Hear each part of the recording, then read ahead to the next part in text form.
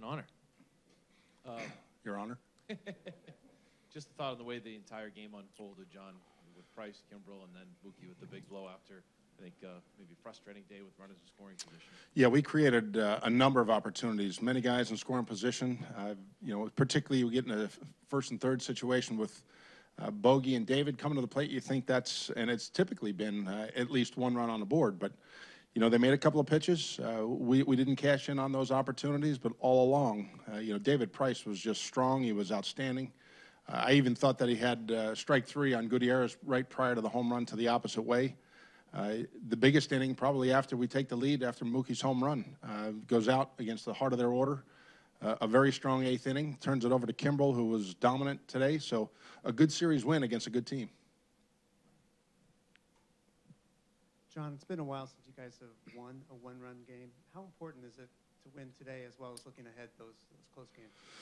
Yeah, Michael, I think there's some things inside of a game that you're going to have to execute in key moments, and it starts on a mound. And David was doing that repeatedly particularly against a couple of guys that have had some success against him, Cano and Cruz in particular.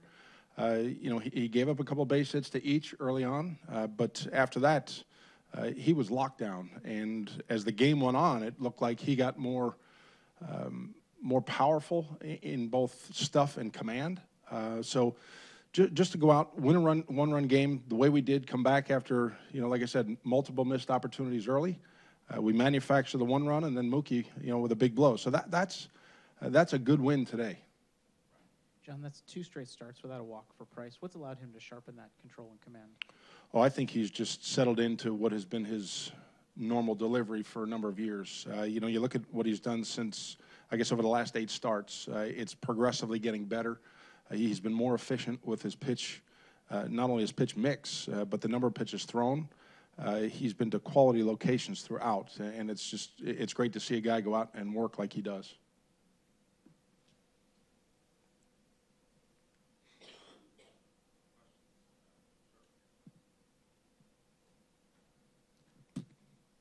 John, just with Stephen Wright pitching tomorrow, just what's it meant to have him pitch the way he has every 5th day of the season?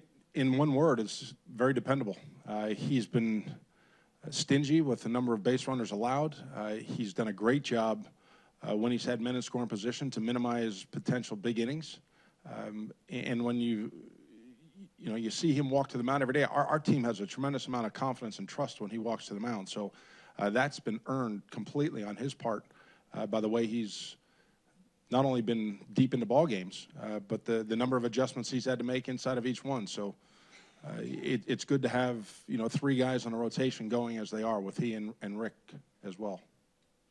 Did you have an update on Holt? He had a very good re-exam here today. We've got still some protocol to go through to get him on a rehab assignment, but hopefully in the coming days that would begin.